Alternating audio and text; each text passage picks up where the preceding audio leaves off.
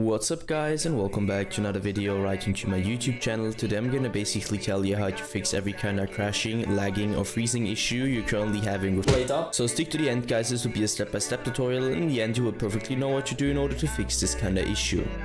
Before we start right into the video, I just want to let you guys know that I would really appreciate it if you would just leave a like, a comment or a subscription right into my YouTube channel. It would really make my day and help me out as a little YouTuber as I am.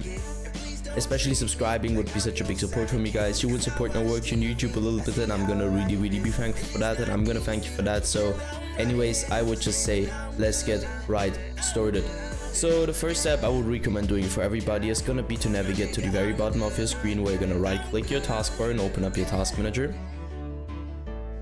The next step is going to be to navigate to the top left corner of your screen, clicking onto processes, and once you click processes, I want you to simply end every single task which is currently running and has nothing to do with Windows, obviously. So two reasons for that. First of all, too many applications, too many background processes, too many programs, too many games running at the same time on a low-end or bad PC will cause crashing, lagging or freezing on the long term, because your PC can't handle that anymore. And the second reason, like it was for me, there are some applications, don't ask me why, which are currently third-party in your game, causing it to crash or freeze in some way. So just trust me and end every single process. Once you're finished with that, I want you to enter Task Manager again, and afterwards search for an empty spot onto your monitor or your desktop. You're gonna right click and simply navigate to the very bottom where it says display settings. You're gonna hit that and stick around display, and the first step is gonna be to identify which your main monitor is, and obviously this just applies if you have more than one. So you're gonna hit identify and identify it. Once you're done with that, scroll down, go to scale and layout, where I want you to change the size of text tabs and other items to 100% as recommended, and the display resolution should be the same as in-game. So for example, if you have an in-game 1720 by 1070, I also want you to apply this to your display resolution. Once you're finished with that, simply end this task.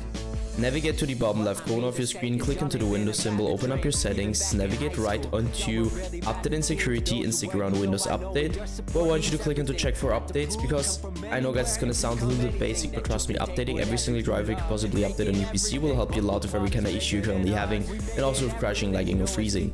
So just trust me and download the latest version of Windows, and once you're finished with that, end this task. Navigate right onto your graphics card, driver, application, or use the browser for that, and download the latest version of your driver, just to provide the best possible performance in general for your PC. That's it for the video guys. I hope that I could actually help you out of this one. If it was like that, just leave a like, a comment or a subscription. I'm gonna really be thankful for that, and I'm gonna thank you for that. So anyways, I would just say have a nice day, see you at the next one, and bye.